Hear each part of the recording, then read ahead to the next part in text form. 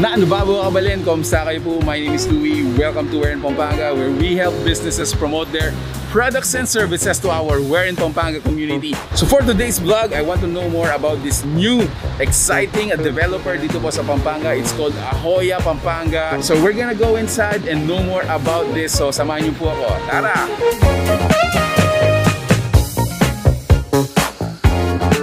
Ito naman yung saleable unit natin, which is the 4-bedroom unit.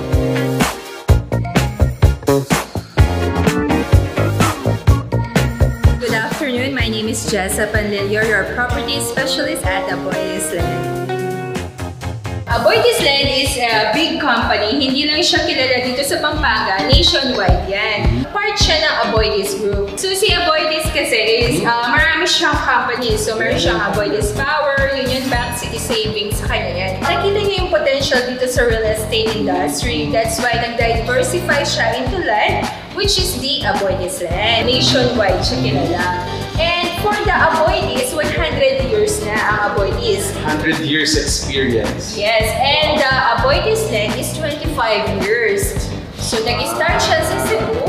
Okay. And then, so from Cebu, tapos meron tayo dito sa Batangas, which is the seafront residences. Yun yung isa sa mga prime residence ng Aboitiz. And then aside sa residential, meron din siyang commercial development. At the same time, meron din siyang industrial.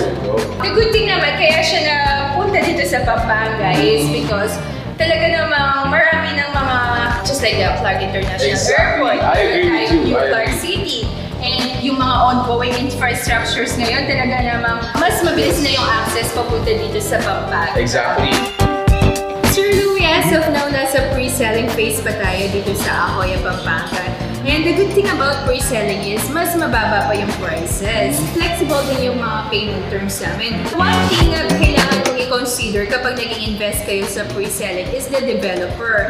As I mentioned naman sa'yo earlier, that AboitizLand is a big company and also nationwide siya. So definitely, in time, yung property na in-invest mo, dahil nasa magandang developer ka, mag-appreciate talaga yung value. So as early as now, ini-encourage na po natin yung mga viewers dito. Yes. Come and get your investment dito po sa Ajoya Pampanga. There you go. So let's discuss po yung model scale natin. Ajoya Pampanga is 17 hectares master plan community. 40% open space tayo dyan. And then 60% lang yung is the houses. Yan yung very unique kay AboitizLand. Hindi niya tinitipid yung mga open space. Yes. Siya talaga is, more on nature, more on greens. Yes. Which is for the homeowners naman yun talaga. I think for the modern homeowners, yun yung mga amenities na hinahanap nila. Kasi urban places, hinahanap talaga nila yung open area, breathing space, a place for their family to parang get together in place. Right now, ang launch namin is the phase 1. Phase 1, okay. Actually, almost sold out na yan. Kaya ilang beses na rin kami nag-release ng mga ibang units. Just like ito, nag-release din kami ng 4-bedroom na sold out. 5BR, sold out din. And then, ngayon, meron kami dito 4-bedroom na bagong units, which are the parkside units. Sir Louie, ang maganda dito sa Ajoya Pampanga is marami kayong options. We have the lot only. Shop houses. So shop houses, yun yung mga commercial spaces to sa ground floor. Balik 3 floors siya. Ground floor is the commercial space. Second and third floor are the residential. Could be used as residential. Yes. So for example, you can use it as a business talaga. Imagine mo, may business ka sa baba, and then yung second and third floor house, dun ka nakatira, di ba? So talagang magiging full-time ka sa business mo, talagang mamamonitor mo siya. Yung mga houses types namin dito, hindi sila townhouse. Single attached sila. Maliban dito sa 17 hectares ito, meron din tayong another future development dito. So ano plan nila dito? Secret mo na yan. Para may pa-suspense. See, galing naman ni Ajoya. So speaking of houses, punta naman tayo sa kanilang mga house models. So these are scale models, and then at least makikita natin overview kung ano yung binibili natin sa pre-selling phase. Yes. Let's go there. This is our 2-bedroom single attached unit. And this is our 3-bedroom single attached unit.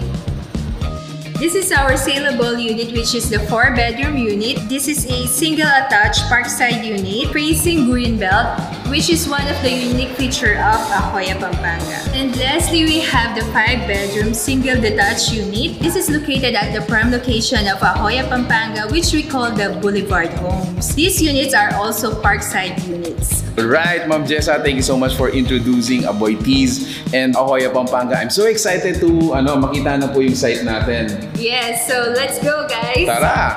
Kasama natin ulit si Ma'am Gezza to samahan tayo kung paano papunta dun sa site natin, ma'am. Yes. So coming from Manila, we are using the Nlex Road. What are our landmarks para po makita natin yung site natin? So ayan, nandito na tayo sa Nlex. So ang madadaanan nyo muna is the Robinson.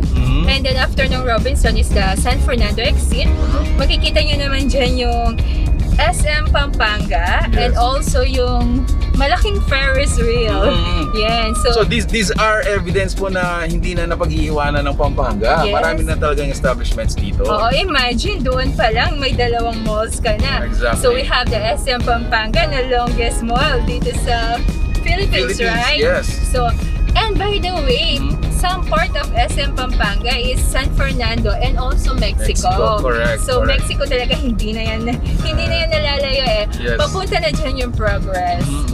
And then from there, ma'am, so along the way, makikita natin ang Lakeshore. I think that's the landmark that they're gonna look for, yes, no? And then hanapin na natin yung Mexico Exit. Yes, doon na yung exit natin. And from the Mexico Exit, 2.7 kilometers lang yung Ajoya Pampanga. So, nasa 8 to 10 minutes lang ang travel time natin from the Mexico Exit. So, for example, nanggaling ka ng Manila, ang travel mo papunta ng Mexico is 1.5 hours lang. So, talagang makakapunta ka sa Ajoya Pampanga in just less than 2 hours.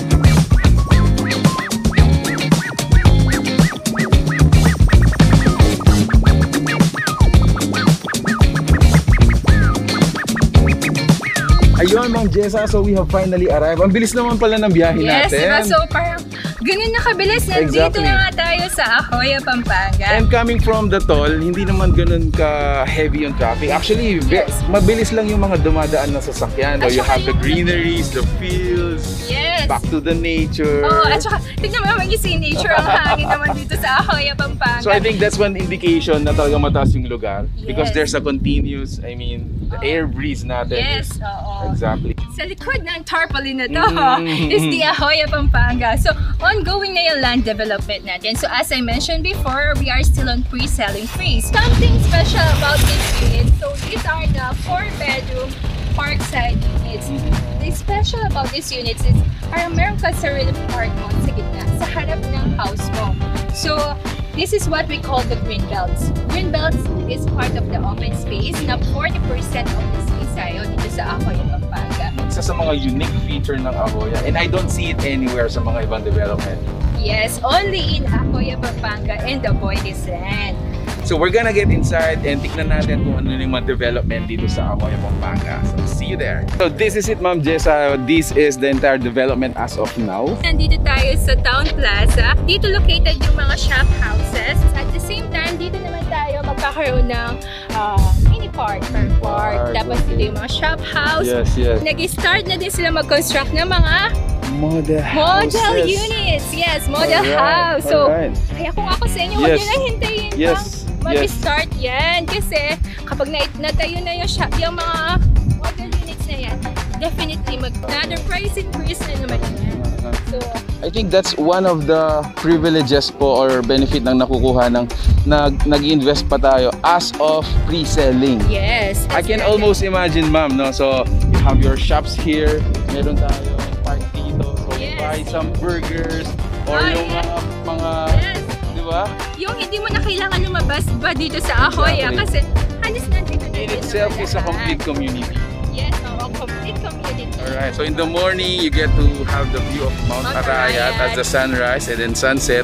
Nandito yung mountain ranges ng Tarlac, Bataan, Zambales. Yes. Great spot. Balik na tayo sa office? Yes, let's go. Okay, so balik na tayo sa office. See you there. We're back! And we're back. Thank you so much, Ma'am Gezza, for touring me to sa site. Very interesting and very exciting. Ang dami po palang plans for the site, no?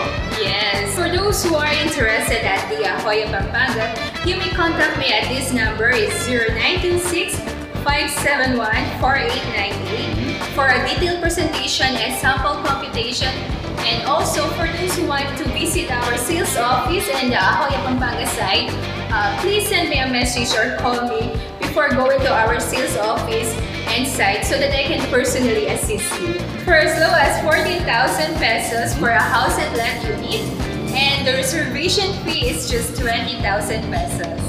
Thank you so much, Ma'am Gezza, and thank you so much, guys, for watching this video. If you like this video, please give it a thumbs up, share it with your friends, and for sure, guys, if you're looking for your house and lot, for your investment, for your dream home, make sure to check out Ajoya Pampanga. Thanks so much for watching. Peace out. Bye.